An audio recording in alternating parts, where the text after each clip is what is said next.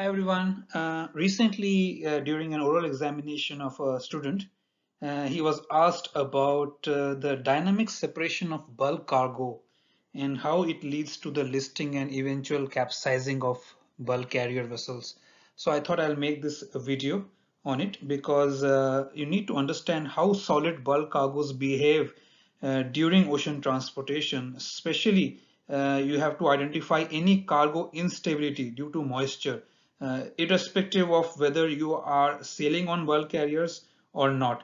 Especially if you are not sailing on bulk carriers, it's important for you to understand the behavior and the properties of bulk carrier and how it can lead to listing and capsizing of vessels. So let's get started. On your screen here, what you see is a bulk cargo.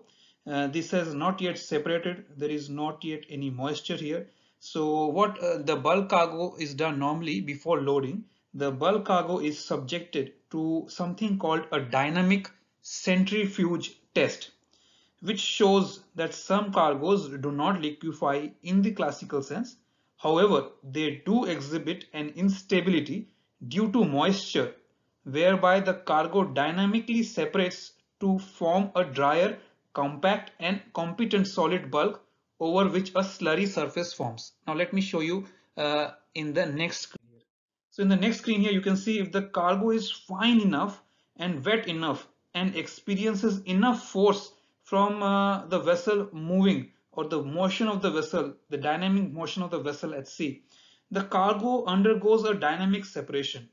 And what it does is expels the water to the surface of the cargo as the cargo pile slumps.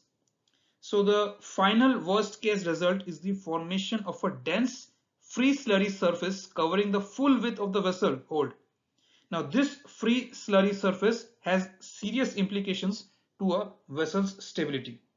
Now to understand the vessel's response to dynamic separation of the cargo and to be able to accurately ascribe the mechanisms leading to catastrophic failure, now, incidents where vessels has been lost due to cargo liquefaction where assessed needs to be studied.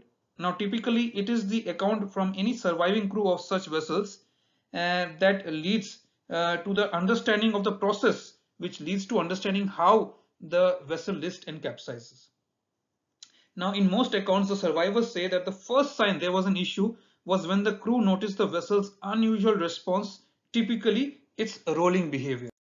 Soon after this, the vessel would develop a list that would progressively increase over a period of at least an hour, sometimes even days. And finally, at some point, when a list of 15 degrees or more is reached, the vessel capsizes in a matter of minutes. Now, these accounts point to a two-stage process of failure. The first being the steady development of a list, and the second being rapid capsizing. Now, any cargo instability due to moisture that arises should be able to explain the vessel's behavior. Under the classic liquefaction model, this is difficult to explain as the cargo liquefies its shifts during any rolling motion, causing rapid capsizing. However, the dynamic separation phenomena with the formation of a free slurry effect can explain this two-stage process leading to vessel loss. Now, if you are aware of this diagram that you see on your screen, you can see here that when we talk about free surface effect, now the free slurry surface affects the static stability of a vessel by effectively reducing the vessel's GM. You know what GM is, right? GM is the vertical distance between the vessel's metacenter and the center of gravity. Now, this depends upon the density and the height of the slurry formed, the width the slurry can move in a hold, and number of holes that form a free slurry surface. If one or more holes have a free slurry surface that covers the full beam of the ship's hold, then imagine the vessel's GM will be significantly reduced and an unstable state will result. Now, in this condition, the vessel may still be upright, but its response to waves will be atypical, and its normal rolling motions will have an overriding wobbling motion due to the free slurry surface. Now, this is the first sign something is wrong, and the crew and master will feel this behavior.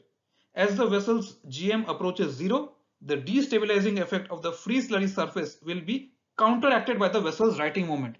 So you know what is righting moment? You can see that the lever that the center of gravity forms with the new center of buoyancy, the vertical line through the center of buoyancy. So the horizontal line GZ, that is the righting moment, and the capsizing, the righting moment.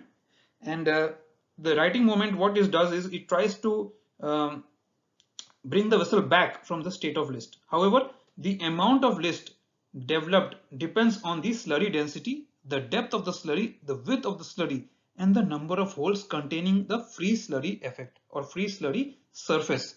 So the more the number of holes, more will be this free surface effect. And as the angle of list starts to increase, the righting lever, which is GZ, will sometimes be not enough to bring the vessel back to the upright condition. It may put the vessel at an angle of loll, or beyond the angle of loll actually, it will capsize. So you can see here how the as the list is increasing from theta1 to theta2, as you go from left to right, you can see how the righting lever increases, trying to bring the vessel back to the upright position. But sometimes it's not possible with large angle of heels, which will develop if more number of holes have this free slurry.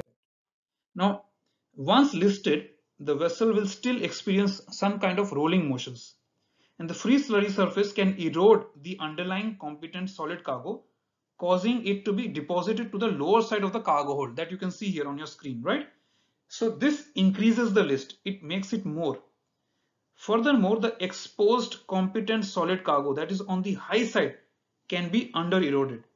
Now at this point, the high side cargo can easily avalanche as its angle of repose has been exceeded by the erosion action of the free slurry surface, causing a catastrophic cargo shift, which results in the vessel quickly capsizing. So you can see here, I have shown it to you in stages, right from when the vessel was upright to when the free slurry surface started to form on the cargo. So you can see the blue is the free slurry surface, the orange is of course the cargo, but you can see how the cargo also starts to, like an avalanche, like a landslide, it starts to go on one side of the cargo hold.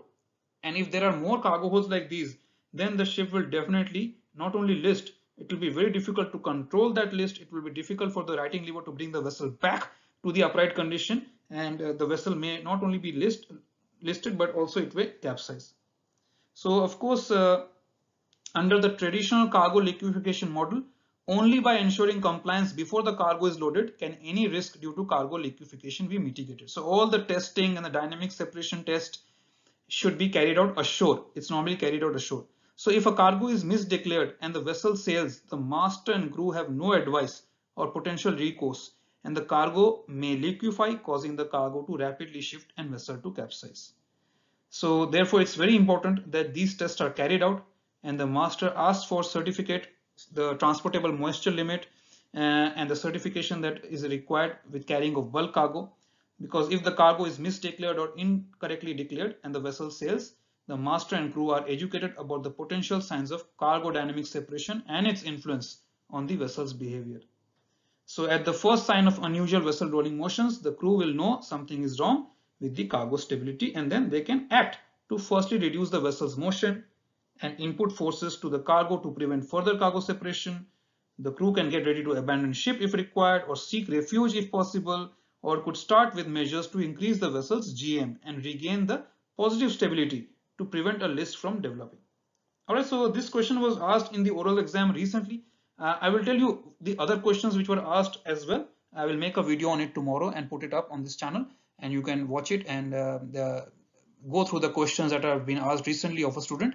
And I thought I'll take up this topic first, and then as I discuss the questions, I look forward to your feedback on which are the other topics you want me to take care of. Alright, so I get a lot of requests in one day, and a lot of requests are coming in from all over the world. It's very hard for me to make videos on every topic. I try my best to do it because I have to study as well. I have to learn, I have to research, I have to gather data and pictures and try to make it easy for you to understand. So be patient, and I'll try to address each and every doubt. Thank you for watching, guys. Thank you for supporting the channel. Appreciate it, and good luck with your studies. All the best. May you prosper in your career, and see you soon with my next video. Bye for now.